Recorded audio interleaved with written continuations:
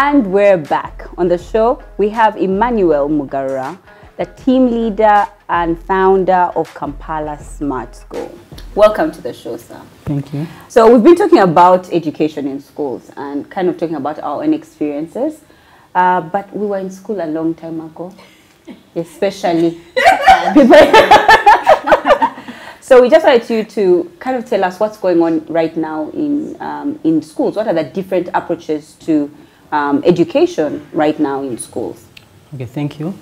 We have different kinds of schools, traditional and non-traditional schools. But when you talk about formal education, we are talking about a kind of education that is organized and structured in a good setting. For example, there's always teachers who are trained, a curriculum in place, and maybe a school.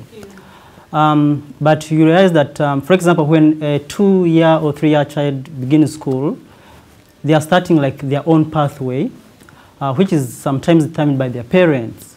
So they may attend traditional schools or non-traditional schools. So what makes the difference is what actually happens in the schools. For example, I'm going to give you some features which you can look out in a traditional school, and then the features you can look out in a non-traditional school. Traditional schools tend to emphasize mastery of content because they're looking at the core subjects like math, English, SST science. They are looking at the mostly grades. You have to perform well. They tend to have teachers using teacher-led instruction, like teacher-centered sort of kind of instruction. They expect students to believe what they are taught and answer questions and answer questions with fixed answers sometimes. Oh yeah. They tend to have large class sizes, like they tend to be big class sizes, and same seating format, you know, same seating arrangement. If you because it's so true. It's true. Yeah. Oh. So if you went to a school you attended, if it was traditional, most likely you can even spot your seat. You can spot where you start, and maybe your child is actually sitting in the same seat and learning the same thing. So like there is a little or no much change in the traditional schools, though the students tend to perform very well and they are a bit competitive. And then in the non-traditional schools, most of them are kind of international schools, but also we have national schools which are offering non-traditional form of education. So for them, they really focus on child-centered approaches, student-centered approaches. It's not about the teachers, it's about the student. So they put the student at the center of learning. They involve the parents. There is a lot of activities. There are so many activities that involve parents. They extend learning beyond the classrooms. It's not just within the classroom. Learning just goes beyond the classroom. They assign projects. It's a really it's experiential to the students. Of course, it has advantages and also some disadvantages. Yeah. You mentioned one of the pros for the traditional as the children pass. They do very well in school because of the competition angle. Are there any other pros of the traditional setting, and maybe any other pros and cons for the non-traditional setting? Yes. In traditional, students tend to be more disciplined. They tend to be more disciplined. There's that kind of discipline that is expected out of the students once they're in the school. I don't know if it's the case if they get out of the school, but within the school, they tend to be much more disciplined, as in listening. They do a lot of listening. You can control 100 children. They all listen at you. It's really, there's high discipline within the schools. And then I could say the pathway is just straightforward. Like, you know, I'm going to go to secondary, from secondary go to university. Just straightforward. It's really affordable. That's another. It's affordable and it's available anywhere. You can be any part of the country. You can access a traditional school. Yeah. Sure. How about for the non-traditional? Non-traditional, you'd have to know the advantages. The pros, and the cons. Yes. Because of their way of instruction, children learn, I would think children learn better because it's not about the content mastery only, because they acquire other skills that are so much useful to them. They acquire variable, we call them competencies and character qualities that can make them succeed like in the future.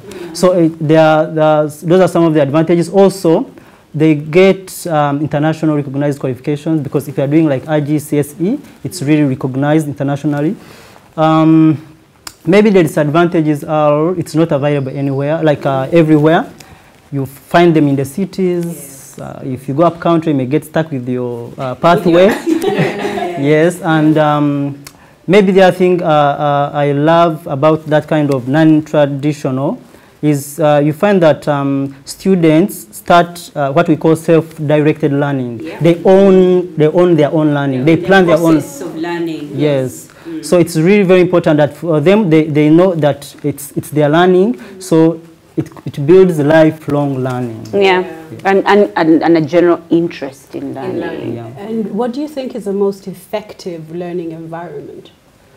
Of course, there are things, for example, we are looking at a conducive environment which is safe to the children. That's a basic requirement. But there are other things which go beyond that, because we are looking at what kind of methods or instructional approach does the school use. So you're looking at that. You are looking at how engaged is the student. You are looking at what kind of feedback does the student get, because this is very important. Feedback gives a student a way forward for them to succeed at school and out of school. You're looking at an environment that is going to listen to the student. I know the student also has a responsibility to listen to the teachers, but also the school has to listen to the student. The voices of students have to be heard. You're looking at how engaged, how much opportunity does the parent have to take part in the child's learning. So that's very important. So you have to look at so many things that make the learning more, like the environment more conducive. Yeah. So would you say, given all that the current way of education, generally speaking, is preparing our children for the needs of the future? Yes, to an extent I would say that. When you look at how we learn today and the kind of curriculums, the new curricula that is available and then the old whatever, they all emphasize 21st century skills. Okay. All of them are emphasizing that. They look at critical thinking, collaboration, communication, problem solving, all that. But there is a disconnect between maybe the content and what is done. Because you find that those 21st century skills can actually be acquired through informal ways. Yes. They don't have to be through a classroom. Okay. I can get them from maybe going to the park, at church. There are so many things you can get from outside the classrooms, maybe at home. So the whole education is such a big thing. Like you cannot just get it from school.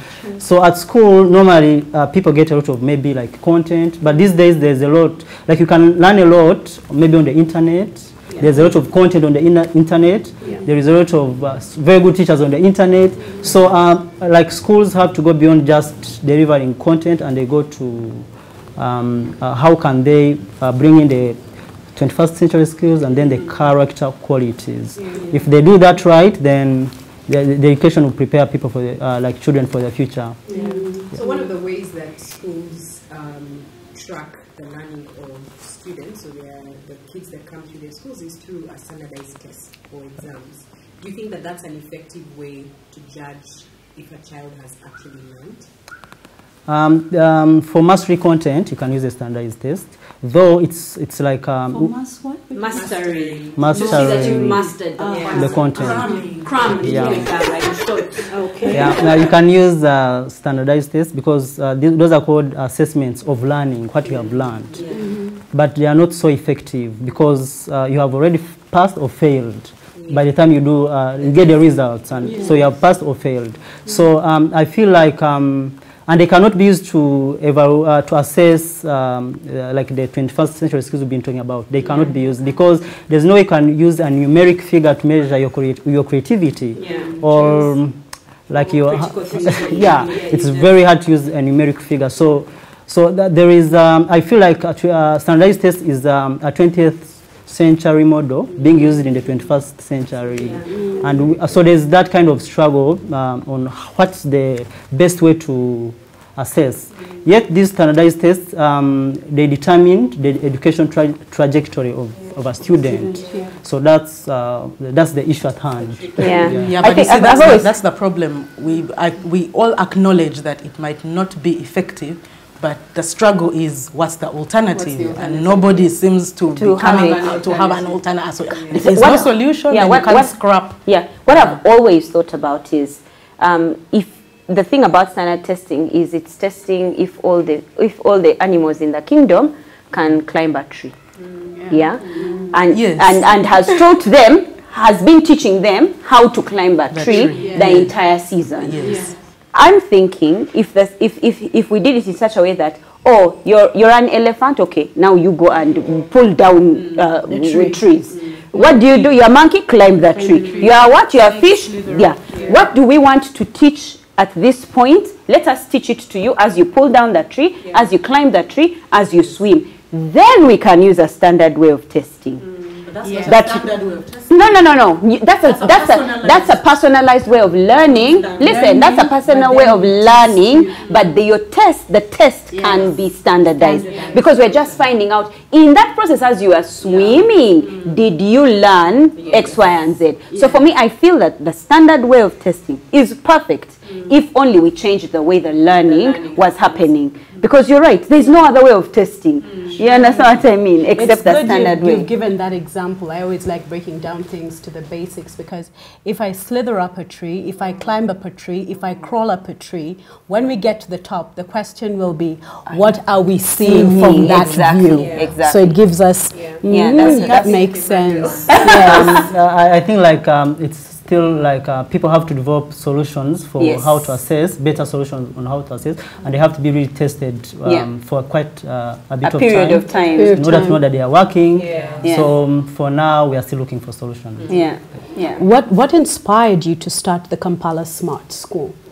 I was looking at how education is accessed. Like, it never changes. So I was like, there are so many ways we can do it, and parents can access education in a flexible way.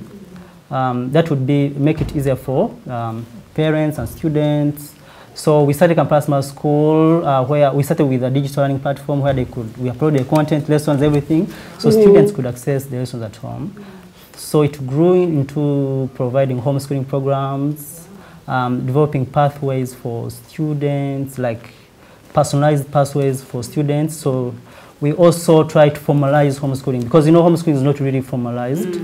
So we try to provide a curriculum, we provide teachers, we train the parents on how to do it. We also engage international assessment bodies, and they are able to assess the students doing homeschooling. So has your method been certified as a formal learning? Because I know I'm doing the cradle, and I still have to. I'm doing something also different from what everybody else does, but we actually have to go through a proper process of certification. And is your process working? Now, who are the number of children who have gone through? And now, can we say, like how Montessori is? It's now an actual learning approach. And so what you've done is bring about another learning approach. Like how far are you going with certification of the approach?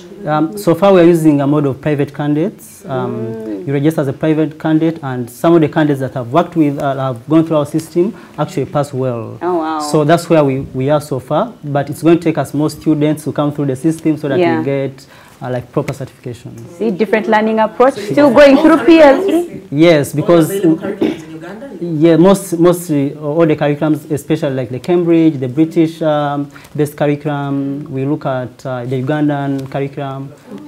So it depends on the demands of the parents. Okay. So Emmanuel, finally, I've always been a big advocate for the responsibility of parents in homes to facilitate education or learning. What would you say, what would you advise for parents to do to ensure that education remains relevant for their children? Knowing what is happening in their schools, what can parents do with their children? And from what ages would you? So parents need to, first of all, understand the curriculum that their children are doing. and then they look at, they are able to see what can be done at home. And because we say that informal education is is very important, yes, because it builds the skills that the students will need for the future. So they can engage the students and provide opportunities where the students can participate and then develop those kind of skills. They can provide maybe like books. They can monitor like the programs, the home programs that the children are taking part in. They can look at what else outside the home, like the environment, can be beneficial to the child's learning. Who other important people can they bring in the homes to help in building the education of these children? Yeah. Wow. We need to get to a place where not only the government is concerned about what our children learn, because education and learning is a thing for us as parents to be concerned about. Thank you so much, Emmanuel, for coming today and sharing your views and sharing your school with us. There's so much we've learned, and we can't wait to see you guys next week as we continue our discussions on parenting and motherhood. Remember to let us know in the comment section what you feel is the best thing or the best approach for your child's learning and why. Looking forward to seeing you next time. With love from Bump Love.